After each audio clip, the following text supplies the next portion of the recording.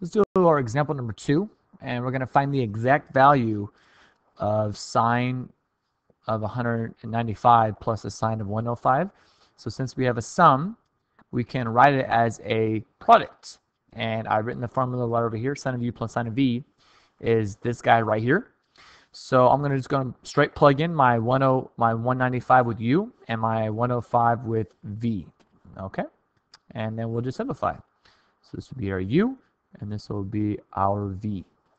So that means we'll get 2 sine of 195 degrees plus 105 degrees all over 2. So all it is was I plugged in 195 for u and 105 for v, all right, times the cosine of 195 degrees minus 105 degrees all over 2. So we have 2 times the sine, and this is going to be the same as our last problem here. So that's just going to be the same thing, 150 degrees times the cosine of 45 degrees.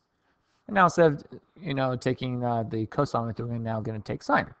So the sine of 150 is a half. So it's 2 times a half times, and that's radical 2 over 2. Look at what happens right here.